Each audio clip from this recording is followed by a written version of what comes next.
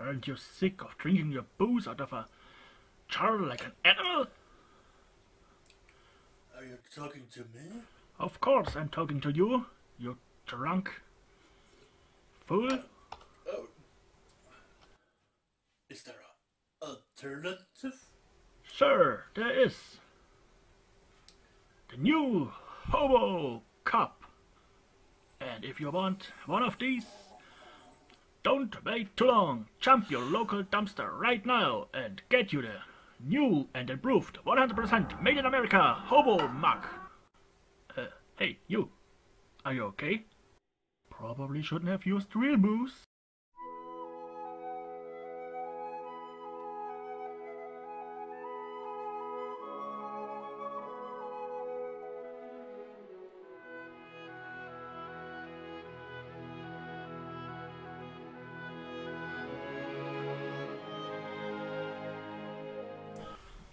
And now let me show you how I've made this little DIY Hobo Bushcraft post-apocalyptic coffee mug slash cooking pot. Yeah, because this thing is not only a coffee mug, it is also a very sturdy cooking pot. So, to disassemble it, you just pull this wire through here and hook it in, and now it's in cooking pot mode. Very sturdy, perfect to make your beans or stuff and to store it away. Just put the handle inside and yeah, that's it. And now I show you how to make it. First of all, you need this little tool here to punch through the metal. And next, of course, you need a nice pair of pliers. Just like this one. Maybe not as rusty as mine, but the rust is not necessary. To punch a hole through the can, you can also use the awl on your pocket knife. And now, let's get started. The first step is to go to your local dumpster and find you a nice tin can, just like this one here. Then you crimp down the brim so you don't cut your lips open when you drink, and make sure there are no sharp edges left. So test it with your finger and don't cut yourself. In the next step, you need your pocket knife or the punch tool, and you make 2 small holes in the top of the can, just like this. Make sure the holes are equally spaced, and then we start with the wire. To bend the wire, you can use your pliers or just your fingers, but it is easier with the pliers. Just bend it roughly in shape and then use the pliers for the fine work. And if it looks something like this, well, then you are finished. And now let me show you how to assemble it. We take the wire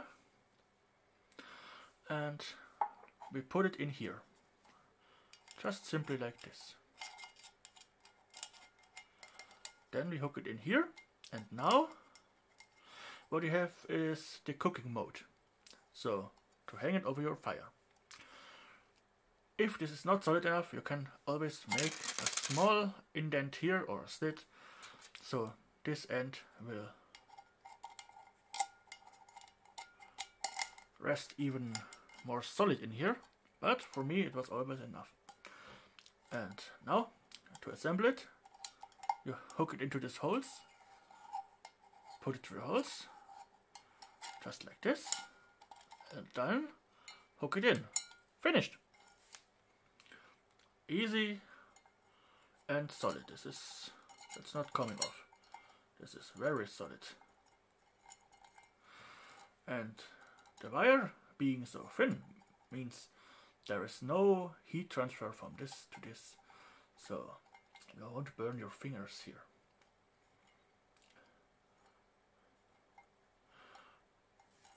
If you have it like this, it's perfectly to drink your coffee or to eat your beans out of it. If you want to hang it over the fire, you just put this through here and hook it on here. Very versatile, yeah. Hook it in, it hooks in here, and that's completely solid. This is holding perfect. If you wouldn't make it with these holes and just bend the piece of wire, it would be very flimsy. Nothing you want to trust like this. But with the holes installed,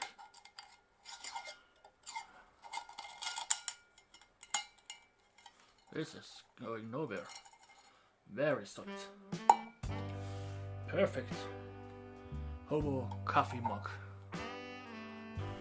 So, I hope you have enjoyed this video. Please give me a like, subscribe, and share this video with your friends, family, or those people who could maybe be interested in a Hobo cup.